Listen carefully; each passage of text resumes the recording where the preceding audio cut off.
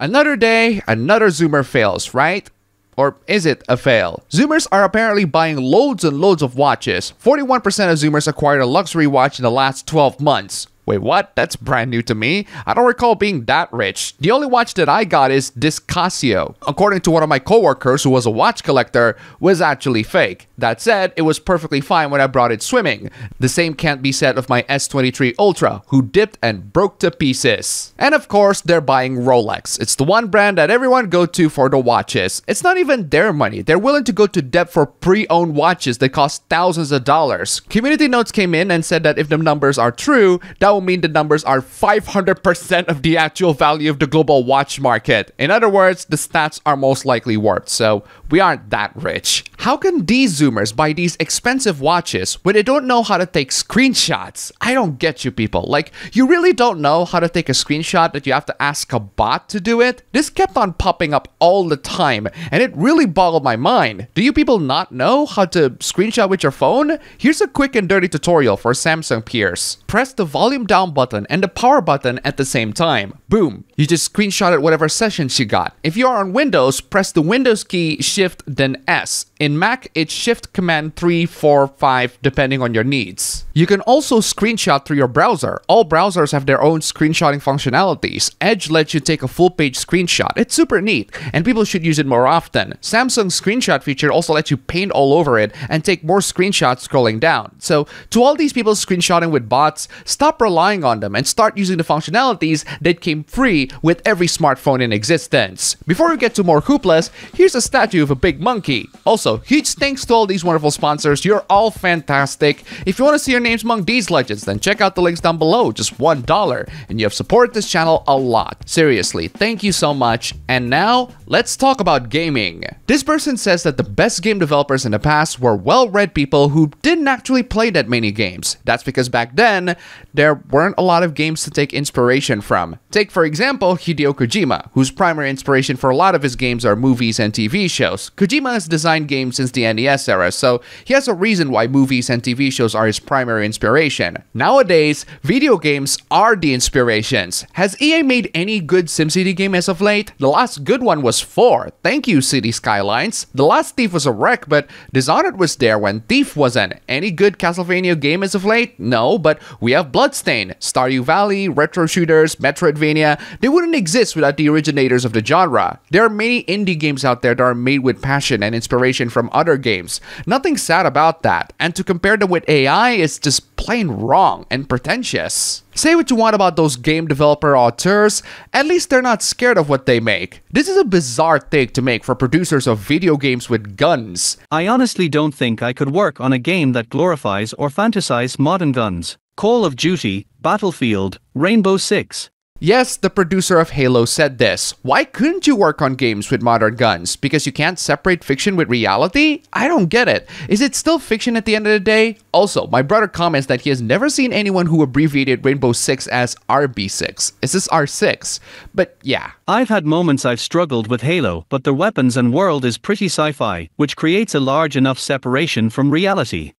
Not really. There are still weapons designed to kill people in long ranges, but this is a subjective opinion anyway, so if you think that it can't be separated from reality, that's too bad. Fiction is still fiction. Plain and simple. Video games are fun. People play video games to not getting stressed out. There are many things that people do for that, but some people don't grasp the foreign concept that some things are just done for fun. There's a certain bizarre mindset that people have where grinding for profit is all that they need to make it through life. A longtime friend of the OP, who is in his mid-50s, hosted a guys' night where there are 50 plus guys in here and they roasted meat. Sounds like a freaking awesome time if you ask me, but he is baffled that he doesn't sell anything. Yes, that's called hanging out. Congratulations for just now finding out about that very hard to grasp concept. Why would he throw his party? Apparently, he threw a party to connect with friends. Yes, that's what people usually do when they throw parties. They make connections with people, they make new friends, something that I am not interested at all, but if you're into that, good for you. To all these people that think that grinding and profit and work are all the only things that matter, just remember the good old power of friendship.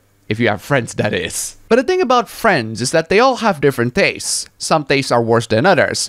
I don't understand why anyone would want this. If you love your hobbies, you should enjoy sharing them with others and help others discover the joys you have. Yeah, no. No thank you. Even to the people that I'm really close to, I don't really share my hobby with them. I'm perfectly aware of their taste. I'm aware of the things they like and the things they don't. I work around that to figure out what best suited their tastes. So no, I'm not sharing the things I like to even the closest of people. Those people have their own free will for the things that they like. Let your hobbies grow and grow with them. Nah, I'm good. The last time our hobbies grow, people try to change them to something they're not. I don't mind changes that are actually good. Standardized controller support for all games is a wonderful change. However, the game that's known for fan service suddenly turning chase because of esports, yeah, not letting that happen again. It does suck that our hobbies have turned to crap, but that doesn't mean that you have to lose hope. Good games do come out once in a while. They're just not as frequent as we hoped and not as good as we expected. Just have a realistic expectation. Make fun of the bad, but also take the good as well. Or else, you'd be this person. This is a wild mindset to have. Genuinely, whatever joy I feel will be interrupted with sad thoughts of the world's suffering. Wow, you have such great empathy for the plight of the world and everyone who live in it. How about you go help them instead of whining and bitching on social media? I do not get why you do not feel this, too. As all people with the ability to push it away. Because if we do, we would be miserable. And we chose not to be miserable. I am just honest about it being there and the sheer horror of it. I hope you will, too.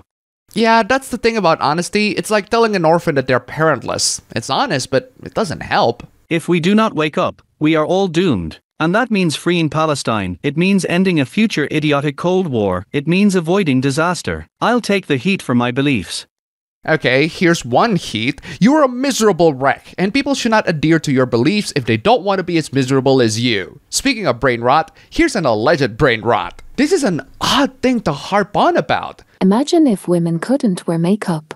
I see nothing wrong with both pictures. Honestly, if you think that most women look like the one on the left, you are huffing way too much simp juice and need to snap back to reality. Porn brain has rotted so many people's minds they forget that women are indeed human and normal looking. Nope, it's not porn, because most people don't watch porn, and the ones that do know that porn is not real. Nothing is wrong with that, but they hold them to this insane standard because of society and porn. Society does have a certain beauty standard, but it's not men that set them.